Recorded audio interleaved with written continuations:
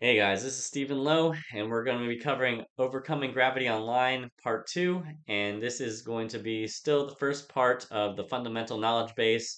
And in Chapter 2, we'll cover the physiology of strength and hypertrophy, what is strength and how to understand it, the central nervous system and its role in improving neural adaptations for strength, the mechanisms of hypertrophy, and then also closed and open chain exercises. So let's get started. So, what is strength? The strength equation can generally be expressed as strength equals neural adaptations times hypertrophy or the muscle cross sectional area.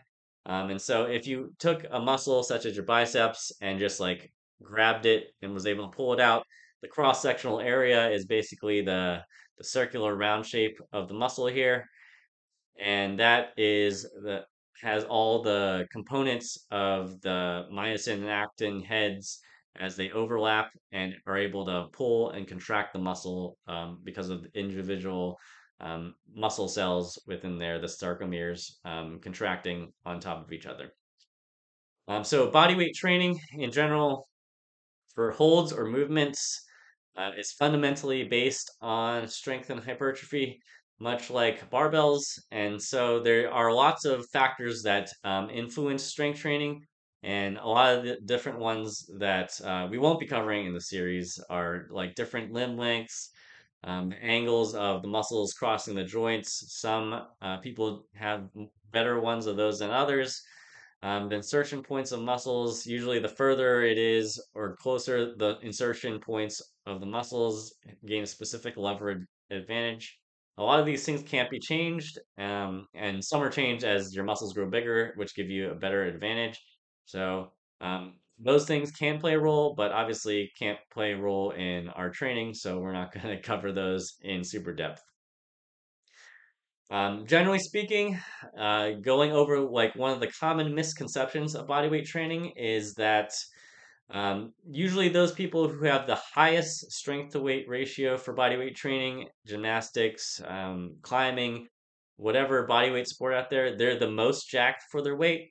So, for example, if you think of rings gymnasts or the top calisthenics athletes, usually those people have the most amount of muscle as possible to naturally fit on their frame, and that is giving them the most strength to body weight ratio. So, common misconception that staying lighter and not having a lot of muscle mass is going to maximize your strength to body weight ratio. So, if you're aiming for upper level movements like the planche or Maltese or any of the like super hard calisthenic exercises, you're going to want to put on as much muscle as naturally possible, generally to maximize your body weight to strength ratio. Likewise, we see a similar thing happening with weight classes as well. Your Olympic lifting, your wrestling. Most of these people are like super jacked for their size. So, yeah, that's a common misconception. And most people think with their sport that, yeah, staying lighter is the best. But things like climbing, even if you look at most of the elite performers, they have a lot of muscle mass for their size, or at least more than your average Joe who is, in the middle or even advanced and wants to get stronger, usually putting on more mass is more helpful. So the central nervous system, some of the basics on muscle fibers. Your fast twitch fibers in your muscles are comprised of type 2A and 2X fibers, and these are generally termed as your high threshold motor units, whereas slow twitch fibers are your type 1 fibers, and they're termed low threshold. What low threshold and high threshold means is that when your brain sends an electrical signal from your motor neurons to your muscle, basically it sends them at a certain threshold. So if it's lifting something light like a book, although my book is pretty heavy, if it's lifting something light, it'll send a lower threshold signal to your muscles in order to lift the book since it knows it's not as heavy. Whereas if you're lifting a piece of furniture that is, hundreds of pounds, it's going to send a stronger signal to your muscles in order to recruit more muscle fibers. So this process follows the Henneman size principle, which says that low threshold motor units are always recruited before your high threshold motor units. And what this means in terms of us for strength and hypertrophy is that usually the high threshold motor units, your fast twitch fibers, those are have the greatest potential for hypertrophy and strength, which means that we want to preferentially try to get those working during our strength training and hypertrophy training more, as more fatigue and more work onto those muscles are going to make them stronger and bigger over time. So this is why strength training uses the low repetition maximum. So usually like 1 to 5 or 6 reps, because low repetitions usually means you're using heavier weights, and heavier weights means you're recruiting more muscle fibers. Similarly, this can actually be gotten around with the accelerating tempo. So the common 1 0 x 0. The X specifies that you're accelerating the move very fast. So like instead of doing a deadlift, you may do like a power clean where you're pulling the weight up really fast, or with push ups or dips, you're performing the concentric where you're pushing really fast during those motions in order to get most of the muscle fibers recruited during that stage to fatigue your fast twitch ones, which will lead to greater strength and hypertrophy benefit in the long run. So some of the common neural adaptations for strength, recruitment is a common one. I believe in untrained individuals, if I remember correctly, you recruit about 30% of your muscle fibers, and the percentage can go up as you strength train. Rate coding is the faster firing of the motor units. So, for example, usually in more of the postural muscles and calves and forearms, usually you have a greater percentage of slow twitch fibers, which means rate coding is the primary way in which your body increases strength in those particular muscles. So that's why a lot of calf and forearm and back training may use higher reps for hypertrophy, just because they have greater percentages of slow twitch muscle fibers, and that's how you can fatigue them more effectively in order to produce gains. Synchronization is basically more motor units firing at the same time. Motor units comprise of they go when they go to the muscles. Basically, they go to various fibers with muscle fibers within the muscle randomly.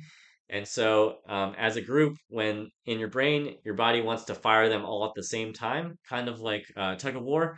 If you have people pulling out of sync, they can't pull as effectively as all the people on the same side pulling at once, going 1, 2, 3, pull, 1, 2, 3, pull. You get more force output because pulling at the same time gives more force than one person trying to pull at one time, another person trying to pull at a different time. So that's a good analogy for that. Contribution is the timing of different motor units firing different muscles. So for example, you could work out your biceps and your lats and chest with like pullovers for the chest and lats, and bicep curls for your biceps to get stronger. But once you started training pull-ups, obviously you need to coordinate the chest and lats as well as biceps in order to get better at that movement. So, like someone who had only trained the muscles separate is not going to be as coordinated as someone who has trained the pull-ups or rows from the beginning with the compound exercises with the muscles coordinating with each other. Finally, we have antagonist inhibition and motor learning. Basically, antagonist inhibition is decrease in resistance from muscles opposite of the muscle group you're working. So, for example, with an L-sit, when you're working your abs and your hip flexors, sometimes people's hamstrings can be tight enough that it's pulling your legs down instead of being looser to hold the muscles, hold the L-sit, and even go into a V-sit. And that's why decreasing the resistance of the opposing muscle groups can help increase your strength on the opposite side muscle groups. And similarly with motor learning, the more used to a motor pattern, the more practice you get with it, the better you get at it. So this is where the common saying, strength as a skill, the more you practice a specific movement, the better you get at it.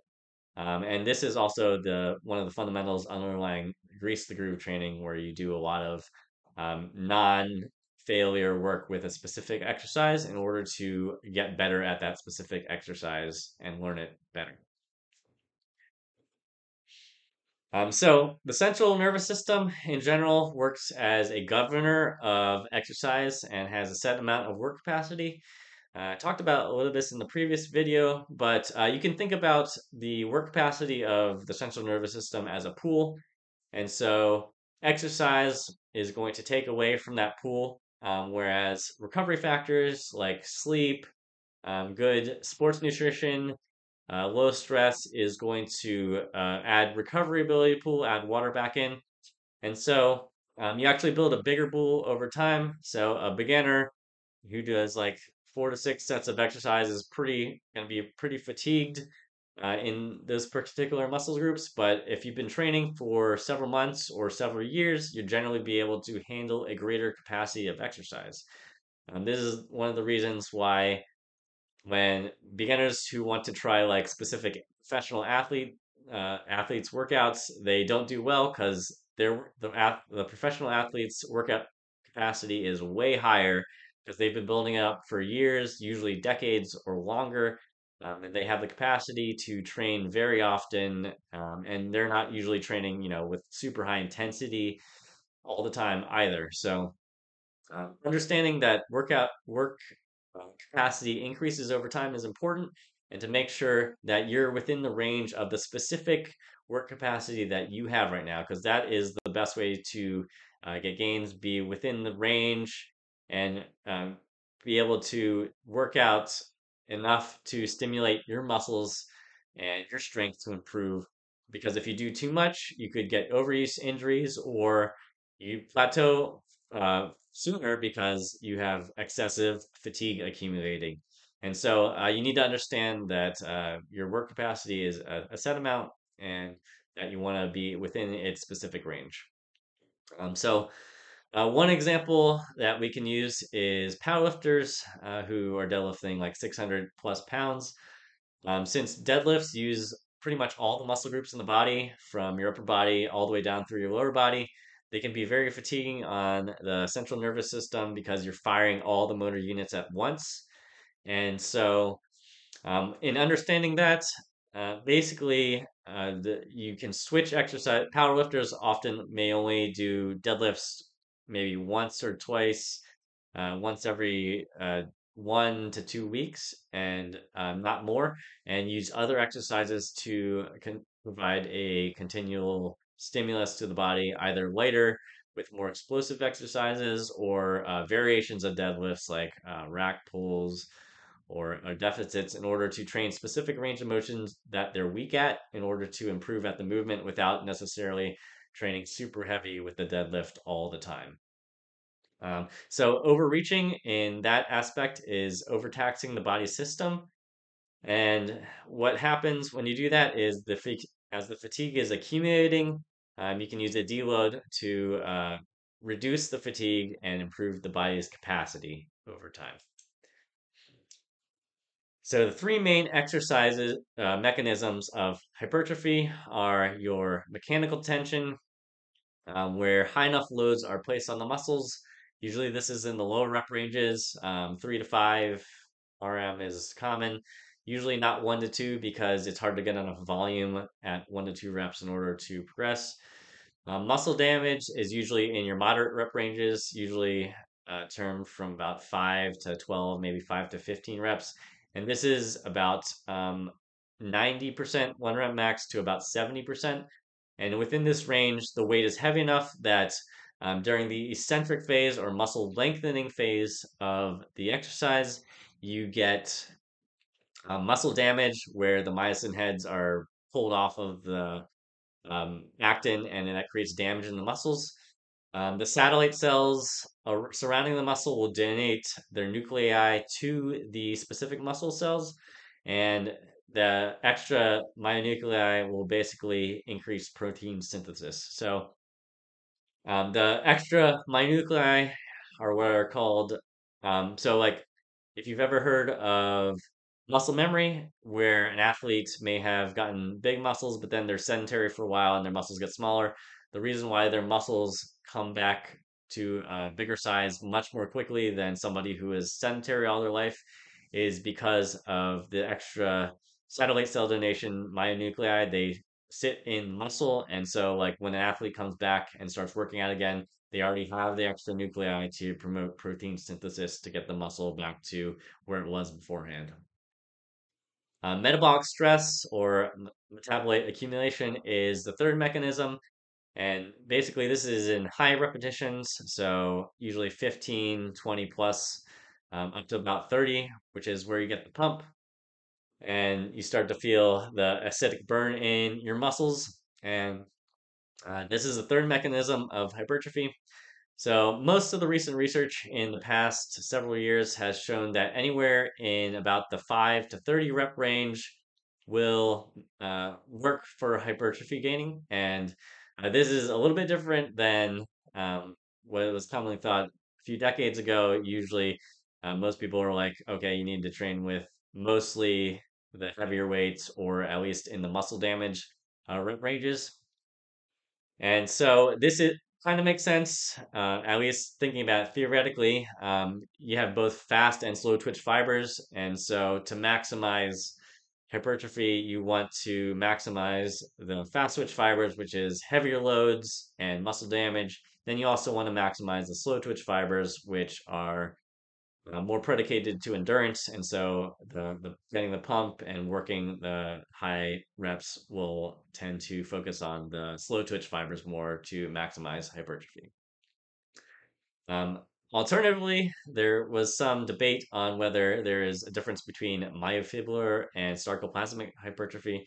High reps were thought to, with the metabolic stress, were thought to increase the fluid retention in the muscles and make the muscles bigger, but not be as good as myofibrillar, which is increase of the protein components within the muscle, the myosin and actin. However, it's not really relevant training wise. There may be some truth to that. The research has kind of been kind of back and forth a little, but it's not relevant training wise. Usually, in our case, a bigger muscle is going to be a stronger muscle as long as you're strength training. So in that respect, it doesn't matter too much. Finally, open and closed chain exercises. So open kinetic chain or OKC exercises, you're generally your limb is more free to move throughout the range of motion. And you can think of dumbbells with like dumbbell bench. You have to control the dumbbell in space, and so that is an open chain exercise. Alternatively, closed kinetic chain exercises are movements where your limbs are not free. And you can think of this as like squats or push ups where your hands are fixed on the ground and not moving, or your feet are fixed on the ground. And then you also have somewhere in between that, which is semi open or semi closed chain, depending on how you look at it. A common example of this is bench press, where your hands are free to move back and forth, up and down, but since you're holding a bar and the bar is fixed and you're not allowed to move side by side. So generally speaking, closed and semi-closed chain exercises tend to be best for building strength. Basically, you're reducing the degrees of freedom of movement, like with dumbbells moving, you have to stabilize any which way. And so the less stability you have to do, as long as the exercise is working major muscle groups effectively, it tends to be better for strength and hypertrophy. For example, you can see this with handstand push-ups versus overhead press. Overhead press, you're semi-closed chain, you're pushing a barbell up and overhead, whereas handstand push-ups, you have to stabilize your body in space. And so a bunch of your energy is dedicated to stabilizing your body as opposed to moving the weight. On the other hand, open connect chain and semi-open can be very beneficial for specific goals, such as rings. Rings is are semi mostly open chain, a little bit of closed, since the rings tend to stabilize themselves very slightly. Prehab and rehab, such as using isolation exercises to get specific muscle groups stronger, and isolation work, obviously, for bicep curls, tricep extensions. So basically, most of our exercises we want to be mostly closed chain or semi-closed chain, and then we can use open chain exercises to fill in the gaps or bring up specific weaknesses.